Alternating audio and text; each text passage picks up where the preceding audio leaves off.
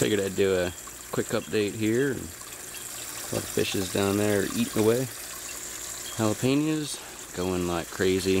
They have really shot up. You can see got all kind of jalapenos going all over these guys, all over the place. Almost every single one has at least a nice sized jalapeno on it. One's in the back doing pretty good. These tomatoes, gigantic. Keep hacking them back. Keep trying to overshadow some of the peppers there. Got a transplant there. It's a sucker from this first tomato plant right here. Just pulled that sucker off, stuck it in there.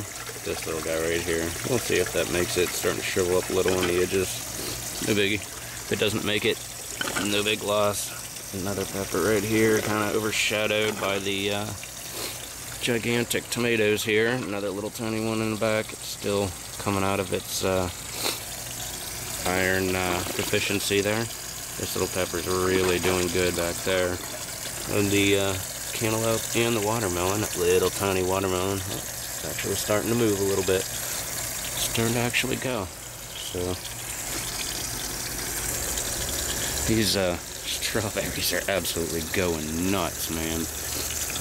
They just all over the place. Runners going everywhere every day. Got to cut back runners.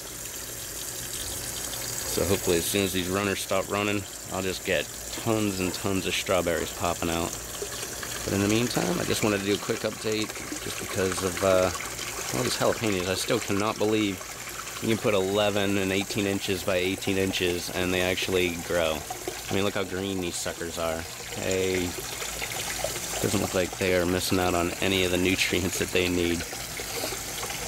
But that's all I wanted. Just quick update.